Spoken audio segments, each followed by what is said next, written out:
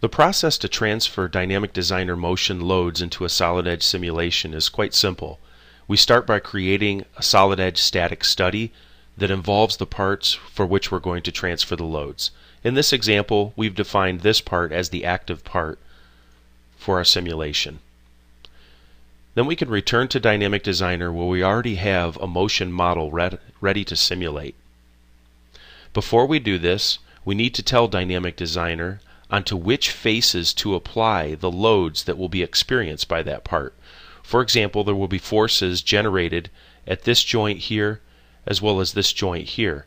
We'll simply tell Dynamic Designer onto which faces to put those loads. Those will be the same faces that the loads get applied to in the solid edge simulation.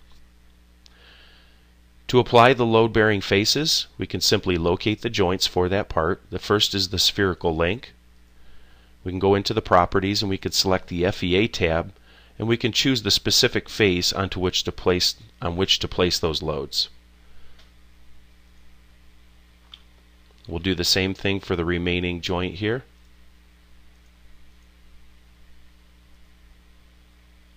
So now we've successfully defined the load-bearing faces for that link.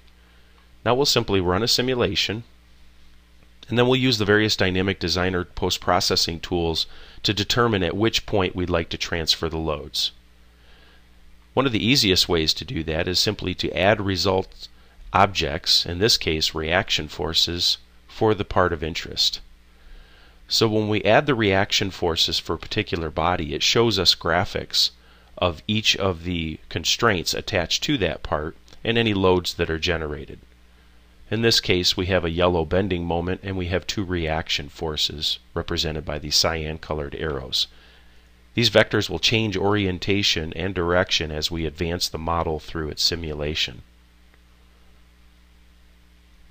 Not only do we have a visual of the directions of these loads, but we can also create plots to determine at which points those loads are maximum.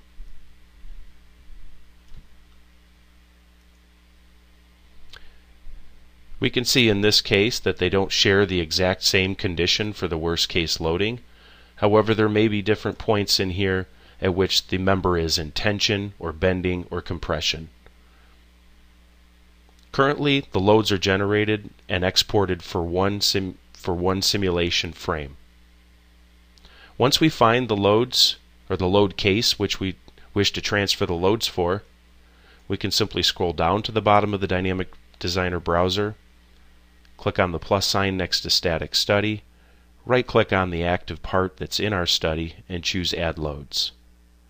When we do this, we get red arrow representations on the faces which we defined as load-bearing faces in Dynamic Designer.